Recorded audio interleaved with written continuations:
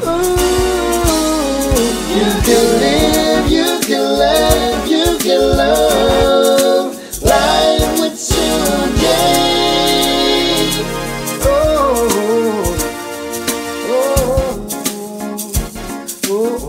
Hey there, and welcome to Live with SuJay. We are excited to be here. It's all the way live and in living color. And you know, we have been celebrating Black women in ministry. We're leading with the Real Thrive Black Women in Ministry Initiative, a grant from the Lilly Endowment, which we are so grateful, in cooperation with the Union Baptist Church in the village of Harlem. So welcome today. I have all the way live people today. We have Dr. Viola Hicks, Dr. Liz Reyes, Dr. Marjorie Duncan Reed, and Pastor Camille Avery Harris, all of the above. And we welcome you and we greet you with joy today. Thank you for coming. How are you feeling today? I'm going to start with you, Pastor Hicks.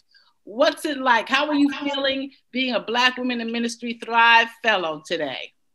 I am feeling wonderful. I serve a church in Connecticut, and I did not really have anyone except, volunteers helping us. And so now I have a mentee, and I am elated that we're so happy to have you too. And Pastor Liz Rios, we have known each other for years in many different walks. Our ministries really began around the same time, but you are blessing a lot of people as not only a planter yourself, but helping those who want to be planted. Tell us about what you're doing in ministry and how you feel being part of the BWIN program. Well, I mean, I feel totally honored to be asked to be part of this. I think that, a lot of people don't really understand when Latinas are embracing their Blackness. So, especially for me, you know me from way back when I was already saying Latina before I even knew my father's heritage, that his father and his family came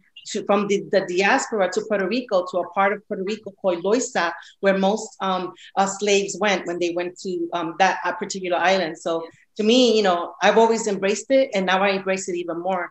But I do something that is really important, I think, and it's this.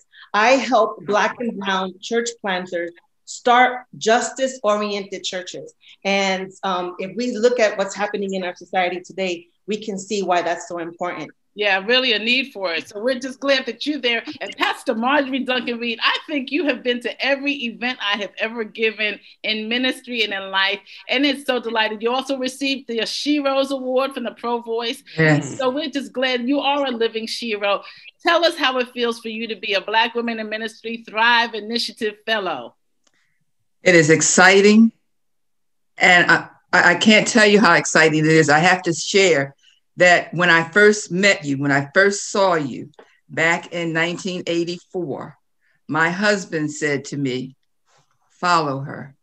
And that's why I have been at everything I could possibly be at. Well, we're so happy to have you. So this is actually too. wonderful.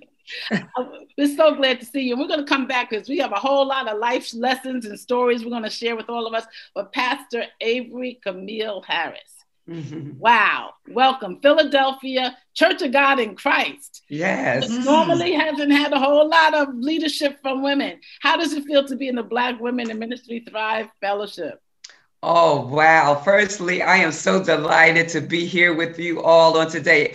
Ambassador SuJay, amen, a legend in your own right. I'm just so elated to be here along with these powerful women of God.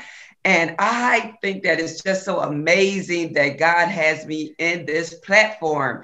It has been so overwhelming, but a good overwhelming that I'm with these powerful women of God.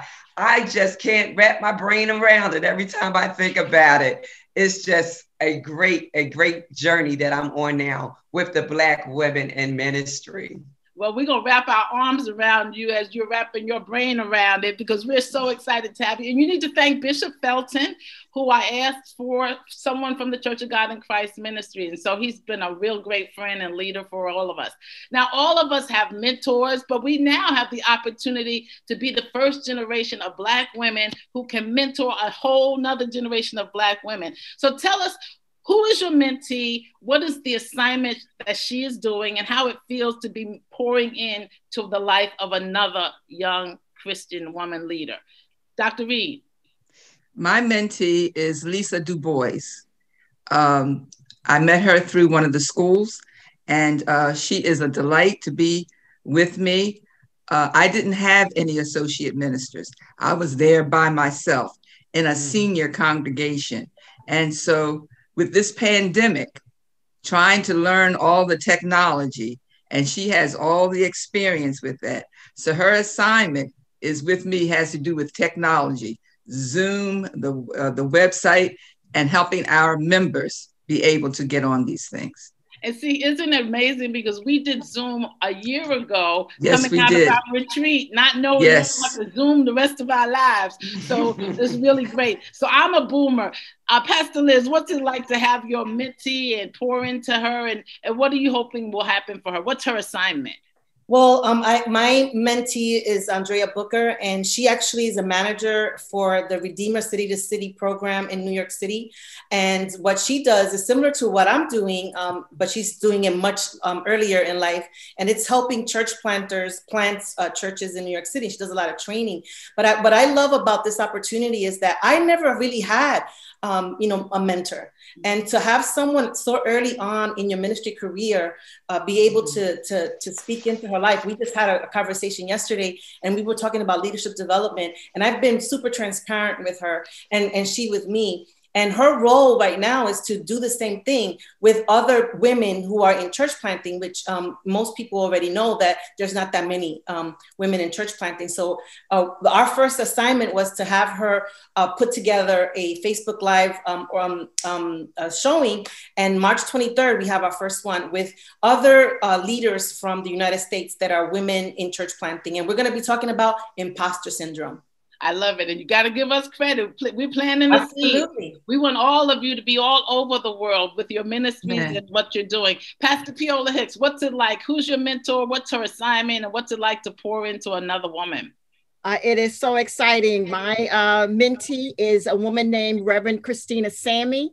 She is from actually the Maryland area. And what's so awesome about this experience is that she contacted me years ago asking me about mentorship. And I really wasn't in a position really then to offer her anything. And so when I called her to tell her about this opportunity, she was over the moon. I mean, she was so excited and saying how God had orchestrated this entire situation. So I'm excited for her. She's excited with me. We are working on a project called Digital Discipleship. I've been wanting to really be more in the online space for a long time. And she is the exact right person. We are right now working on a Lenten discipleship program that we are putting out in the digital space. And so we're inviting people to just join with us in a devotional each day during the 40 days of Lent. She's a godsend. So 40 days of Lent, and the key is you're in Connecticut, your mentee is not. And the key with technology is that God has definitely orchestrated this digital space because we have different mentors and mentees in different spaces from different states. But you're in the right place at the right time, and so is your mentee. And we hope you continue to give them a shout out because they're doing a great job, and we're excited. We're going to be right back. If you've just joined us, you're live with SuJay. We're all the way live in a living color. We're celebrating the lives of Black women in ministry who are part of the Real Thrive initiative with the Lilly Endowment in cooperation with Union Baptist Church. Give us a thumbs up, subscribe, share it with someone, but you stay right there. We'll be right back. Hey, thank you for joining us. You know, COVID is a tough time and a lot of people are feeling the pressure of stress of life. But I have a book that I think will be a blessing to you. It's called Too Blessed to Be Stressed. And the subtitle is Words of Wisdom for Women on the Move, but it's also for men on the move. And it's scriptural steps to bouncing back from burnout. I encourage you to get it. It's still a bestseller some 10 years later. You can get it on Amazon or wherever books are sold online. But Too Blessed to Be Stressed. I want you to know you are too blessed to be stressed. And so please obtain a copy. I hope it will be a blessing to you.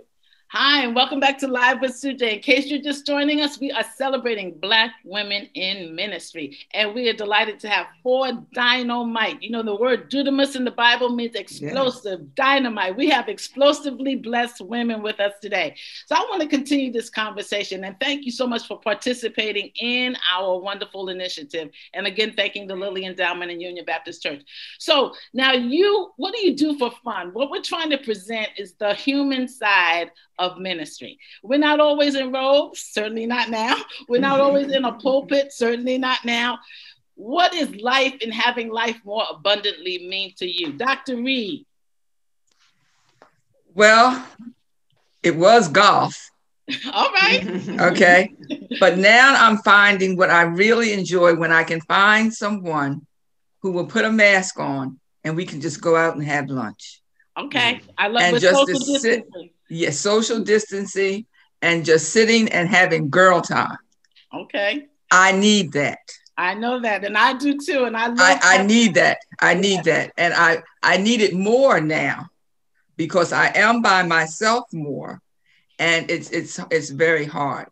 Yeah. Well, Dr. Gwendolyn Goldsby Grant, who used to write for Essence Magazine, said, don't say I'm by myself, say I'm with myself. I'm with myself. Enjoy myself with myself, me, myself, and I. Dr. Liz, I know we've been to Florida and I know you're there. What do you do for fun? Are you working all the time or do you take advantage of the beaches and the sands of Florida? Oh, that's a great question because, I'm a nerd, by nature. My default is to pick up a book and read. That's what I love to do. Mm-hmm. But since I do have a pool in my backyard, I make sure that I go back there as much as I can. Definitely every Saturday, self-care. And I remember something you taught us one time and you said, make an appointment with yourself and don't break it. Even if people call you and say, hey, can we see each other at 11 o'clock? You could actually say, I have an appointment already. Yes. And that's because it's an appointment with yourself. With you. That's right. I'm already committed. So I've heard of naughty by nature, but you're saying you're nerdy by nature. I love it. That could be a song. We could have a hit song by there. But for this month, I rented an apartment. I'm not in my normal home because it has an indoor pool and I was missing swimming and I needed to swim to get my rhythm back. So I rented an apartment in a place that has an indoor pool 24 hours and I have swam every day for the last 30 days. I'm doing me. I am so fine and fabulous. You can't stop me. What do you do, Dr. Piola Hicks, for fun? It's Dr. SuJay. I love to eat. I love a good meal, honestly. And so going out to dinner pre-COVID, my husband and I would go out to dinner every other Friday to a non-chain restaurant, just finding, good food, Italian food, seafood and the like. And I actually love to laugh. So I try to find something every day that's funny. I'll just do funny things with my sister, with her on the phone. And so just living life at its best and not taking everything so seriously. I love it. I love it. Yeah. When 9/11 happened, and this is the 20th anniversary year, but I went to comedy clubs because I had to balance out all the depression that I was dealing with as a chaplain every day. So laugh a lot. Pastor Avery, Church of God in Christ, are you restricted to have fun? Yes, I love to have fun. And I agree with Pastor Hicks about eating because on Mondays after a long day at church, what I do is I make me a peach cobbler and a sweet potato pie. And I just indulge with fashion magazines and designing, home designing on YouTube, and then we've been Zooming our family. It's so much fun. We've been Zooming, having family time. Great. And that's a lot of fun for me. We go back and we research our ancestries and find out, how far back we could go. So that's been a lot of fun for me during this. I can see you fashion fabulous. I can see even the rims on your glasses. But we have the two thinnest people who love to eat. And I'm right in the middle. I'm like, I love to eat too. So I'll take it. But we're going to be right back. You've been staying with Live with SuJay. Stay with us. Subscribe. Give us a thumbs up and share. And we'll be right back. Don't go away. Hey, Black women in ministry. It's an exciting time, Black History Month, and throughout the year, we're always going to be Black women in ministry. So I want to commend to you a book from Judson Press. It's called The Sister's Guide to Survive and Thrive in Ministry. words of wisdom from my 40 plus years in Christian ministry. Lessons I learned, things that I wish I could have had coming along the way. It's a short read, but it's a powerful read. And it has a foreword by Bishop Vashti McKenzie. So I'd love for you to get a copy of it. It's called The Sister's Guide to Survive and Thrive in Ministry. And it's also a sponsor for today. So thank you, and I hope you get it, and I hope it will be a blessing to you. So, welcome back to Life with SuJay, and we're celebrating Black women in ministry. It's Women's History Month, it's Black History Month. We're Black and women all year long, so it doesn't matter. Whatever day you find this, we're here and we're all the way live. So, what would you say to someone? There are a lot of leaders who feel they don't have the time to take and just do something fun. What would you say? A plus B plus C equals success. What would your A and B and C be? What would you need to do? Liz, what would it be? What would be your formula that you'd recommend? Well, make the time, make the time to do the things that will make you successful. Read about people that are successful. Look at the people that are, that you look at that are successful, and emulate what they've been doing. And of course, always make sure that you tap into your source, which is God, and make sure you find time to pray. He guides you, and the things that you read will help you as well. Wonderful. Pastor Hicks, what would you say to someone who's struggling with, how do I get life balance? How do I really have fun this COVID? What would you say?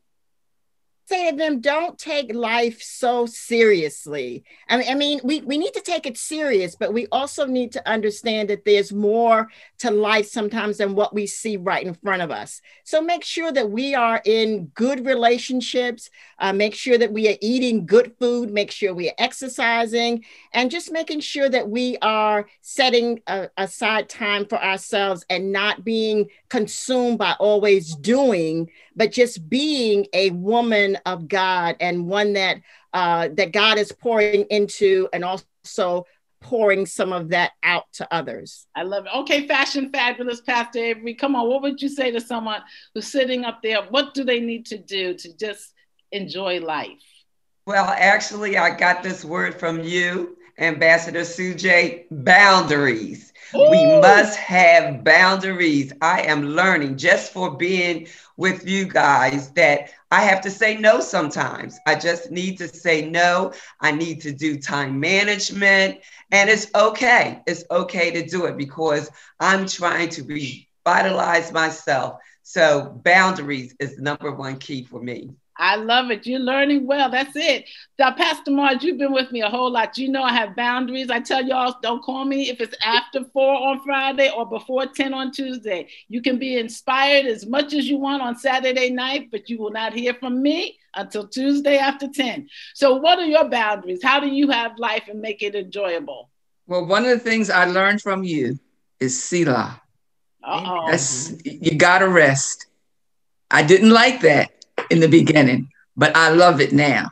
Mm-hmm. And in doing that, I've learned to pray, and having the Selah and praying, I get rid of the anxiety. I love it. So now Selah is the word that's used in the Psalms. It's used in the Bible 71 times, but it's after David has been playing his harp, after David's been singing, it just says pause. It's not even supposed to be spoken. Selah, just rest. And so God's given the whole earth a Selah. COVID-19. Yes. And we're sorry. We express our condolences to those who lost loved ones. But for those of us still here, what lesson did you learn during COVID that you will take going forward in your life? And this is your last word. Come out strong and tell us the ministry that you're serving as you give us this last answer. Pastor Marge, what's the name of your ministry? The name of the ministry is the St. Paul's Baptist Church in Conshohocken, and it is an elderly church. And what I have learned out of this is to realize, that's my R word, that you can't do it all. You don't have to do it all. And I won't do it all.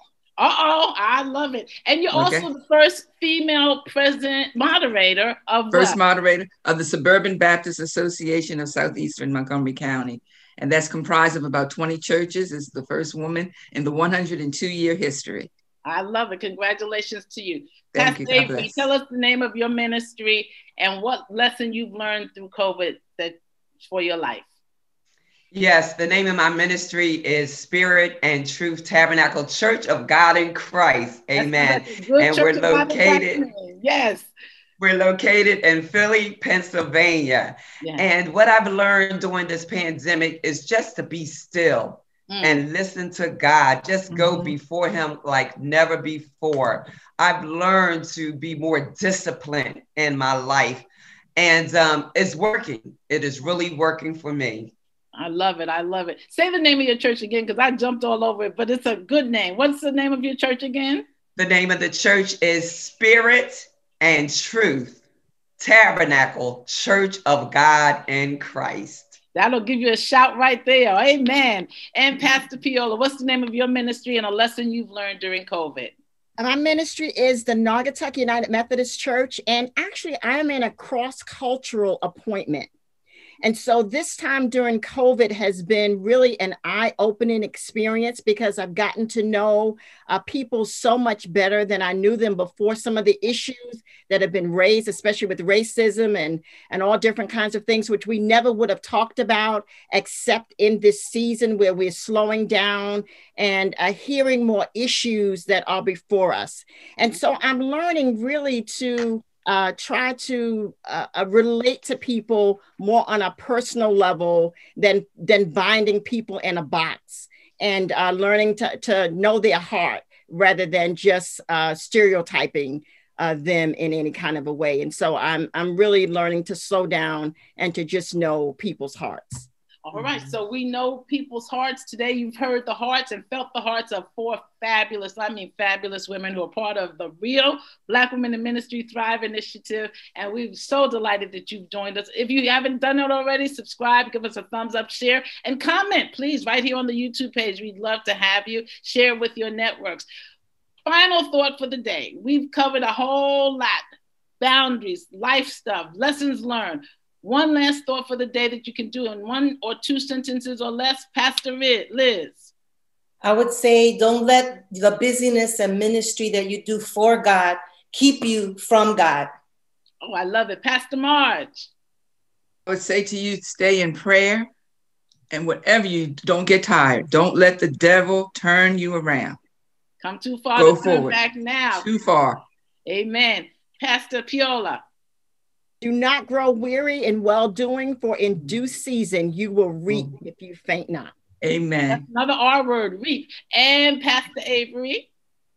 I know the plans that I have for you, saith the Lord, thoughts of peace and not evil, to bring you to your expected end. Wow. And that's a fitting word for this end. Thank you so much. I don't know if you were expecting it, but God gave us a word to close on. Thank you so much for sharing with us. Until we see you again, God bless you, and may God really bless America. Amen. God bless you. God bless you. Amen. God bless everyone.